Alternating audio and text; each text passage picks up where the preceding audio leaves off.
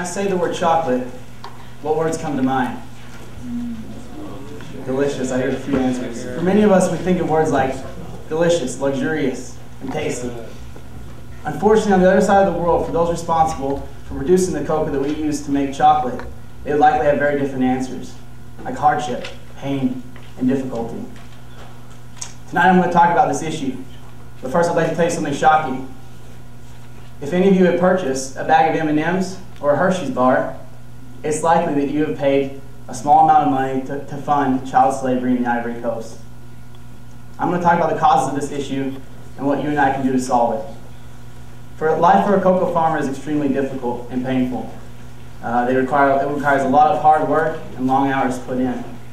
Unfortunately, they don't receive enough compensation to make ends meet. The Global Exchange, an organization dedicated to international labor rights, reported that the average family involved in cocoa farming in the Ivory Coast makes between $30 to $110 per household member per year. So if you do your math, for a family of 5, we're looking at $150 for an entire year. In contrast, the chocolate industry is booming right now. Nestle, one of the largest producers of chocolate confectionery products worldwide, was reported by Newsweek to have brought in over $9 billion in profits. So these cocoa farmers aren't receiving their piece, and because of that, they're having to resort to cutting costs. Unfortunately, some of these cocoa farmers resort to doing things that are unethical. Some of these cocoa farmers will travel across the border to neighboring countries of Mali and Burkina Faso, and there they will offer destitute children a great job, promising wonderful benefits and offering them an opportunity to send money home to their family. What these families don't know when they allow their children to cross the border into the Ivory Coast and work on these plantations is that their child will likely work under the harshest conditions, maybe getting beaten or tortured, and there's a good chance that he may never see his family again. Unfortunately, this isn't an isolated incident. The U.S. State Department reported that in 2000, there was an estimated 15,000 child slaves working on cocoa plantations in the Ivory Coast, just from the country of Mali alone. That's excluding slaves from other countries.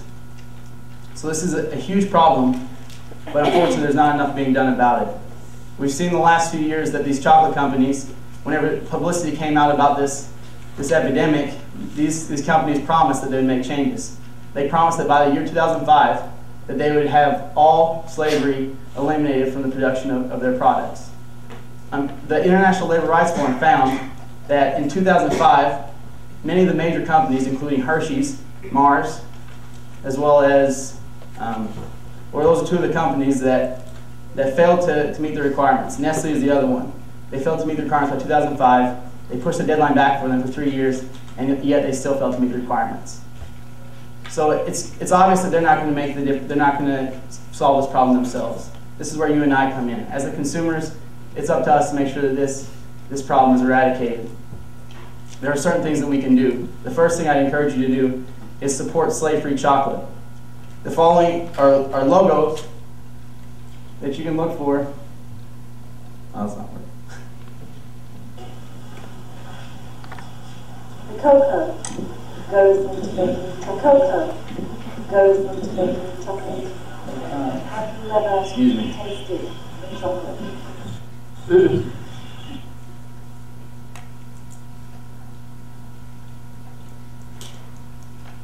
Here we go.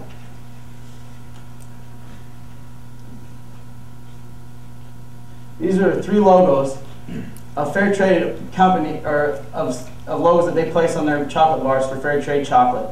You can look at these on the bars, on the front label or on the back label. You can find one of these logos, and what this says is that this company has ensured through a third-party organization that the employees have been adequately compensated. In addition, that there is no slave labor involved in the making of their chocolate. So actually, you can look at this middle logo right here. This is on one of the bars, one of the lines of chocolate bars found in the BYU bookstore. I would encourage you to go there and purchase this product. It's very good. I've had it myself. It tastes good, and it's good knowing that you're not supporting child slavery at the same time. Another thing you can do is contact these companies and let them know that you don't approve of their procedures and their policies as regards to child slavery. I personally have contacted, if you visit their webpage, just go to www.mars.com, nestle.com, or Hershey's.com, and there you can click the Contact Us link and let them know that you don't approve of their policies as it comes to child slavery. Let them know that you would pay additional money for a product that was certified to be slave-free. If they understand there's going to be enough demand for this product, they will provide.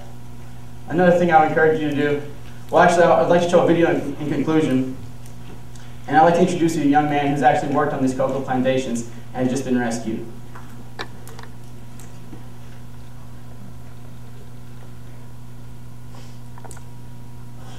The cocoa goes into making chocolate. Have you ever tasted chocolate?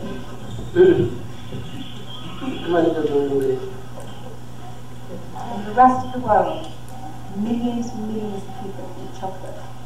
What would you tell those people?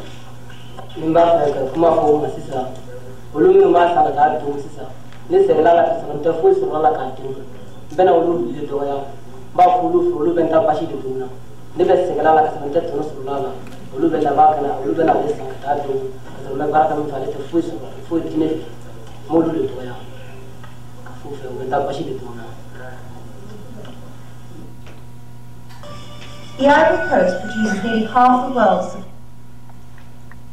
Unfortunately, this is one of the lucky ones. He's been rescued. There are yet thousands of other children just like him who are still working under these harsh conditions and receiving no pay. If you and I work together, we can make sure that this is not happening anymore. And if we do so, we'll be offering these children something that we wouldn't trade for all the chocolate in the world. A chance at a healthy childhood and a happy life. Thank you.